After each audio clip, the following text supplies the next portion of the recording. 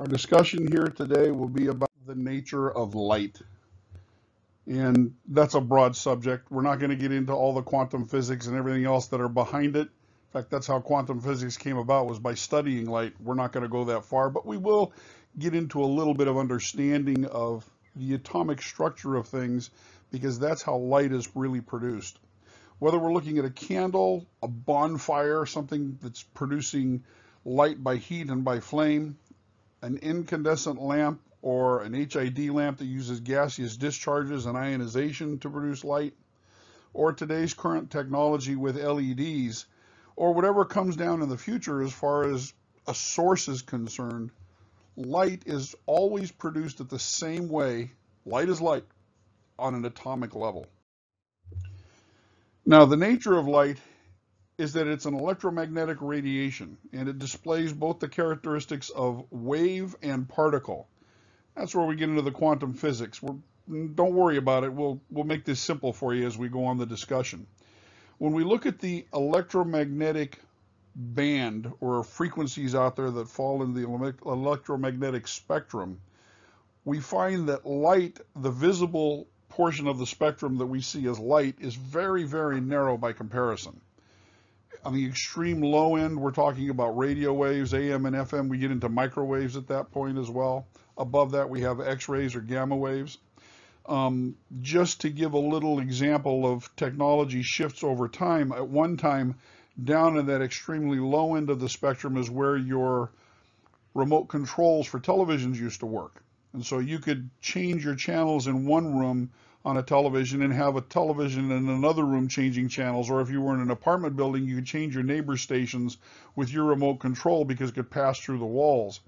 So what's happened over time is now most remote control devices use infrared LEDs that operate in that infrared spectrum, that IR spectrum that you see here, and that's how we limit the flow of the signal, so it doesn't go into an adjoining room and then change stations on someone else's set, or change volume levels on someone else's radio or television.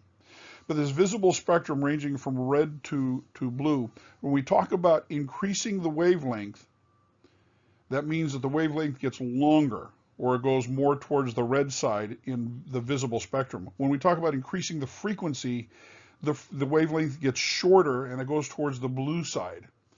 Just to make sure we've got the understanding there of both of those terms. Interestingly enough, in the electromagnetic spectrum, all frequencies travel at the same speed. Now, that's really important in color, because can you imagine, since white light is made up of all the different colors of the visible spectrum, if red and blue light traveled at different rates, what things would look like if this was the case? That would really be odd. Now, we do get a certain kind of impact called a Doppler shift by an object moving away from the Earth or towards the Earth, much the same as in sound waves. When you have a siren from an emergency vehicle moving towards you or away from you, there is a little bit of shift in the sound of it, because it moves more towards the low end or more towards the high end. But it's across the board in everything that's contained in that bundle of frequencies that occurs. It's called a Doppler effect. Now, again, as light has both the characteristics of wave and particle, measuring it and understanding what it does comes in two different forms. If we treat it as a waveform, much the same as you would use with a tuning fork, amplitude then changes the volume. So we can take a sound signal, we strike, that you see on the top level here, we strike a tuning fork. The tuning fork vibrates at a particular frequency, and you'll notice from the first slide on the left to the middle slide, the frequency doesn't change. The timing from the peaks to the peaks don't change. However, the amplitude does change, and that's the volume decreasing until you reach a flat line. When we're talking about an optical signal, going from an optical signal to a blank screen, it's not the same thing. What we're going about on the optical side is we're going from a bundle of particles and frequencies to fewer particles or frequencies, or fewer and fewer and fewer, until there's nothing, and then that represents a zero or flat line. It's not an amplitude issue, it's more of a volume issue there in the amount of information contained within the packet of the particle. So sound waves also need solids to travel: air, water, gas. Sound does not travel in a vacuum. But when you move into outer space and you get into the space program, for example, both light can travel through space, thus we can see stars, and radio waves can travel through space, thus there's communication between the shuttle and ground-based radio stations here on Earth, because those elements, those frequencies in that electromagnetic spectrum can travel in a vacuum. And that's another thing that helps to appreciate that it's not just a waveform, but also functions as a particle. In determining the particle nature of light, there were experiments that were done in the late 19th and early 20th century in order to get a better understanding of this.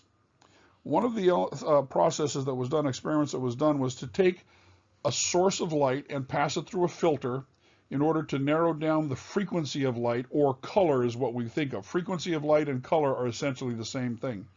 And then focus it onto a metal surface. By doing that, the light frequency or color is shined on a particular kind of metal, and the two of them working in conjunction with each other would then allow or produce electrons to flow. And as long as they're bled off of that piece of metal, or as long as they're emitted from that metal, this process would then continue and have an electrical flow. Now, the production of electron flow or emission isn't dependent upon the intensity of the light. So we don't take, for example, it's blue lines that are used here. So let's say blue light was used. We don't take the blue light and intensify the blue light in order to get more electron flow, but it's the color or the frequency of the light that becomes important. Until that proper frequency or color is reached, no electrons are freed from the metal. And this color or frequency is referred to as a threshold frequency. That's the technical term for it. Above it, electrons that have absorbed energy in the form of photon packets may be conducted away as electricity, and below it, nothing happens, no matter how much the intensity. This process is called the photoelectric effect, and it's basically the concept behind photovoltaic cells. Again, here we're talking about kind of a reverse situation of producing light, but understanding how it works helps us to understand how light is produced. Let's take the element potassium. If we take potassium and strike it with light, and we use a waveform of light that is below 540 nanometers, nothing happens. But when we go above 540 nanometers, it's about a visible green light, then we start to produce electron flow, or electrons are emitted from the potassium. The higher the frequency, the more electrons are emitted from it. And so we begin to get electron flow because the electrons are absorbing that light as energy and causing them to be activated. Kind of an interesting process, no? There's a device to be able to understand how this works, and it's called an electroscope. An electroscope is a device that measures radiated electrical charges, a static electricity, for example. The diagram here is of a very basic, what's called a gold leaf electroscope. Now, in this gold leaf electroscope, the metal box, the container that you see here, would be made out of metal, and a vacuum would be created on the inside. There's a metal cap with a stem on it that are the same material that extend down into the box, and attached to it, not electrically or conductively, but just attached to it is a gold leaf that when you have this all put together and give it a few moments, what happens, the gold leaf begins to bend away from the stem, because the gold leaf has the same negative potential as the stem does. And since we know in magnetism that like poles repel, the electrons in the gold leaf and the electrons in the metal stem cause the two to bend away from each other. That's the reason why you see that gold leaf then bending away. But if what we do now is to shine light above the threshold frequency of the cap material on that cap, then the electroscope starts to discharge electrons, and the gold leaf falls limp to the side of the stem. And that's another way of identifying the fact that there is electron flow going on in this process. Now, how is light produced, though? What's the process? And it's kind of the reverse of this. Let's take a look at the example or the illustration of the atom that you see here on the right. Now, this atom, in its outermost band, its sixth band, can have a maximum of 72 electrons, and in the next to the outer band would be 50. Atoms have a limited number of what they call shells or orbits around them, or electrons that can inhabit those orbits or those shells.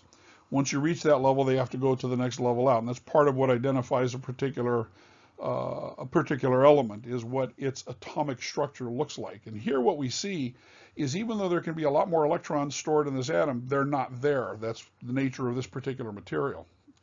Now, we can energize these electrons through the application of heat or through electrical bias. And if we do that, what occurs is the energized electrons now move to higher orbits with this stored energy, because now what they want to do is break free and get away from the atom itself. When we get it up high enough, that's when the electrons begin to flow to neighboring atoms, and we have conductivity take place. That's electrical flow that takes place. And that can happen either through the application of electricity or through the application of heat. Now, in this particular instance, what then happens is, when they ultimately move to neighboring atoms, their nature drives them to settle into lower orbits, and in doing so, they release that stored up energy in the form of a photon. Now, this particular atom that we're seeing here is a tungsten atom. The room for movement of electrons is one of the features that makes tungsten an ideal choice as material for incandescent lamp filaments. The fact that you have so much room for electrons to move into the 5th and the 6th orbital band, because there's so few that are there, and the fact that tungsten has an extremely high melting temperature. That's the reason it was used as the choice of material for incandescent lamp filaments. Now, the process of incandescence in producing light is the process of heating up the atomic structure. So if we take electricity and use that to generate heat, we've got a step there in the transference of processes that generates losses.